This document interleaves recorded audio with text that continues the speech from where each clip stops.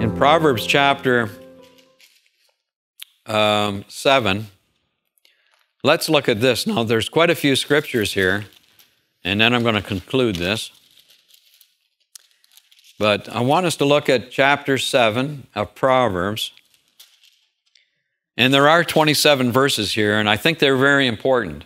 I could give you 1 or 2 verses, 5 or 7 or whatever, and make an application. But I want you to see the entirety of what God has to say when He's really pumping out the wisdom here, especially through Proverbs.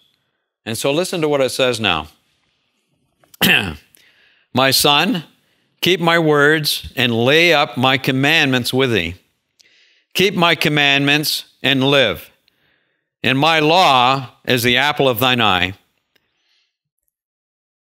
Bind them upon thy fingers, write them upon the table of thine heart. Say unto wisdom, thou art my sister, and call understanding thy kinswoman, that they may keep thee from the strange woman, from the stranger which flattereth with her words. For at the window of my house I looked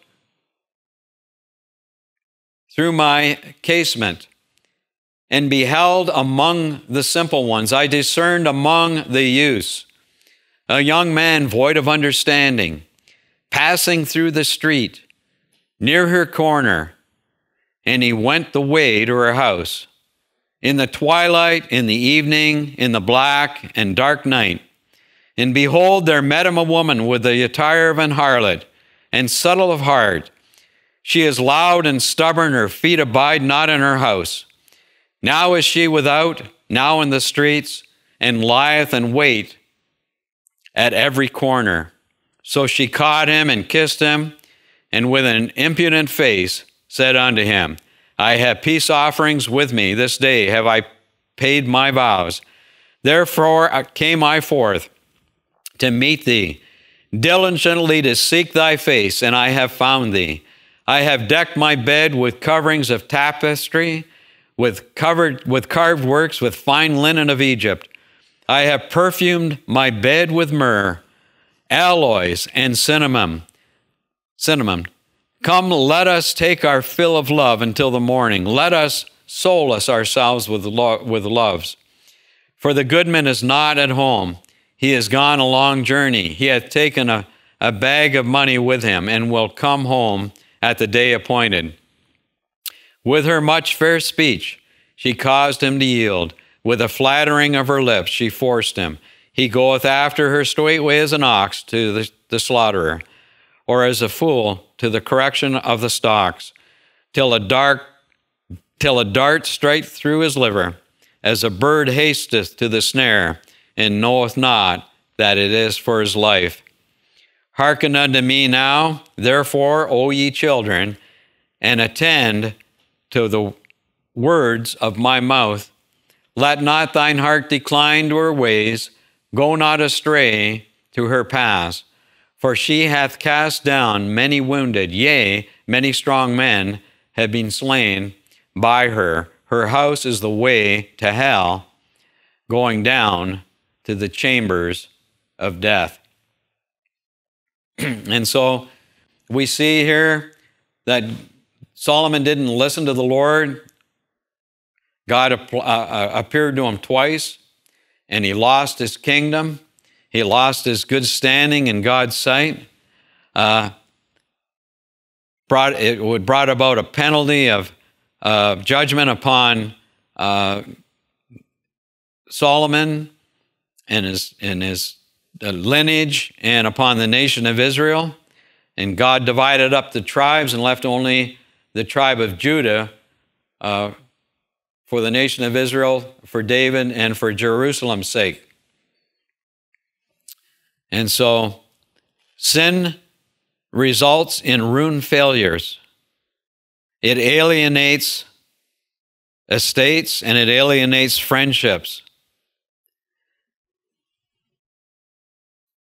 it lays a man of honor down into the dust.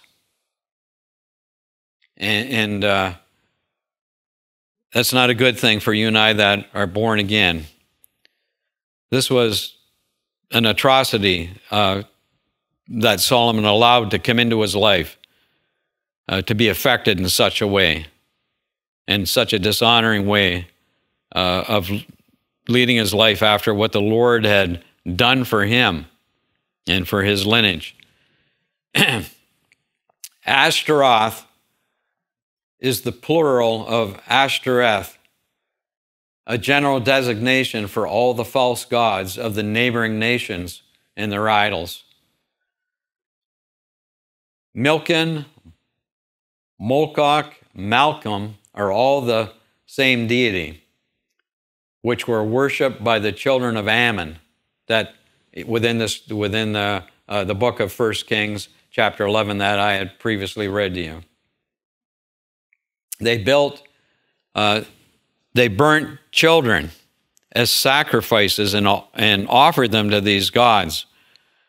What a terrible, terrible thing they did. In Leviticus 18:21, and thou shalt not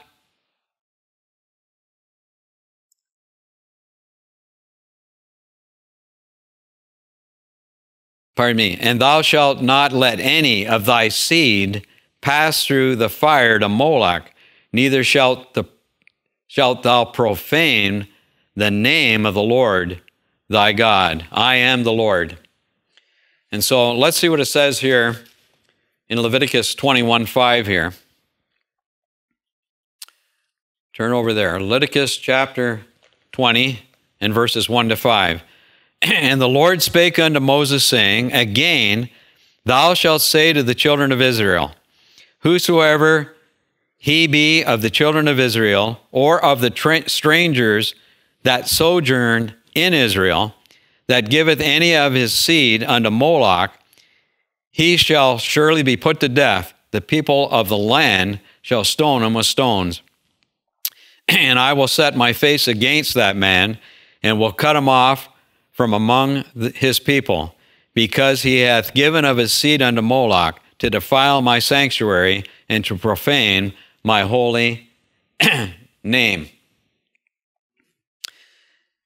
And if the people of the land do any ways hide their eyes from the man, when he giveth of his seed to Moloch, and kill him not, then I will set my face against that man and against his family, and will cut him off, and all that go a-whoring after him to commit whoredom with Moloch from among their people.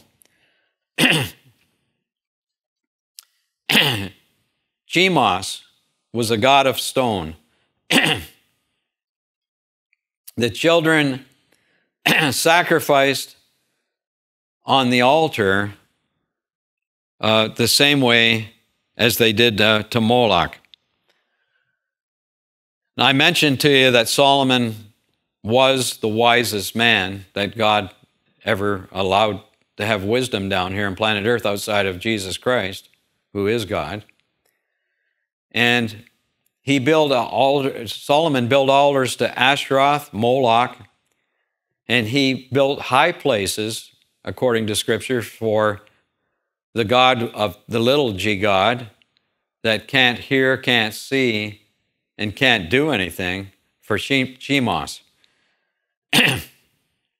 And that happened because Solomon disobeyed the first commandment in Exodus chapter 20, and he disobeyed God, and God tried to correct him, as I mentioned twice already previously, and just went about his own way because his heart was led in a different direction.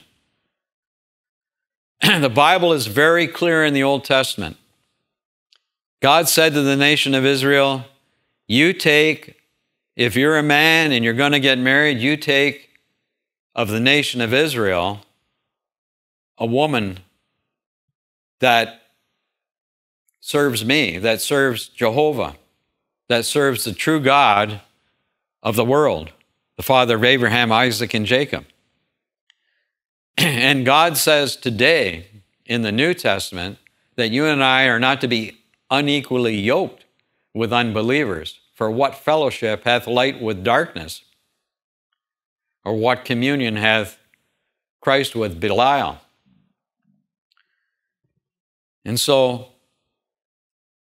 the biblical principle and application I want to make here, and the truth is that I want to get out for us,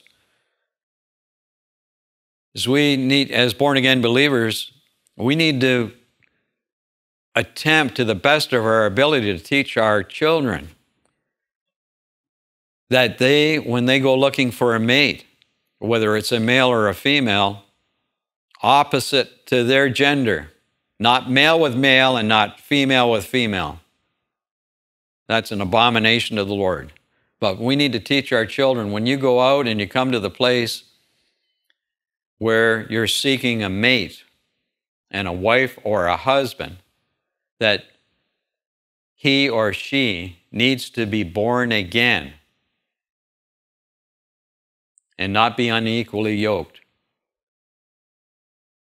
And we'll avoid that pitfall that Solomon fell into, because all of these 1,000 ladies that he had taken for wives, 700 concubines and 300 main wives, were only supposed to have one wife or one husband.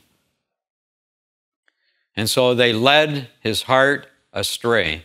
He never listened to his mother, who had wise counsel and gave it to him, that scriptures that I shared. He never listened to God. God appeared to him twice. You know, if God was ever to manifest himself to me, I'd be astounded. It's not going to happen. I'll see the Lord one day when he takes me home. But for someone like Solomon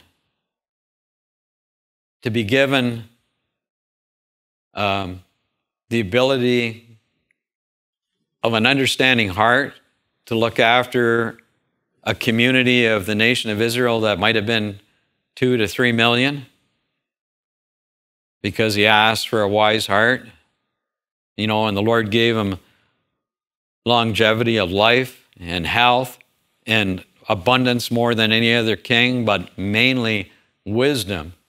He threw the wisdom out the window when he violated Scripture. And so we need to take heed and take stock that this does not happen to you and I that are saved, and to our families that we're trying to raise in the admonition of the Lord and teach them the biblical principles and the correct doctrines of Scripture. May this be a warning to us. Lord, we give you thanks and praise now for this time, Lord. I pray that you'd help us not to fall into sin, Lord, and get our eyes off of the truth and following these false gods. These gods, Lord, could be the God of complacency, the God of pride. Lord, we could make one of our cars, we could put so much importance on our car that we could turn it into a god with a little g and worship it, basically, because all of our time and energy and money is being pumped into this vehicle, Lord, as I've seen it in some people's lives. Some of the neighbors in my neighborhood that I've seen, Lord, their car is more important to them than you. And so that is sin.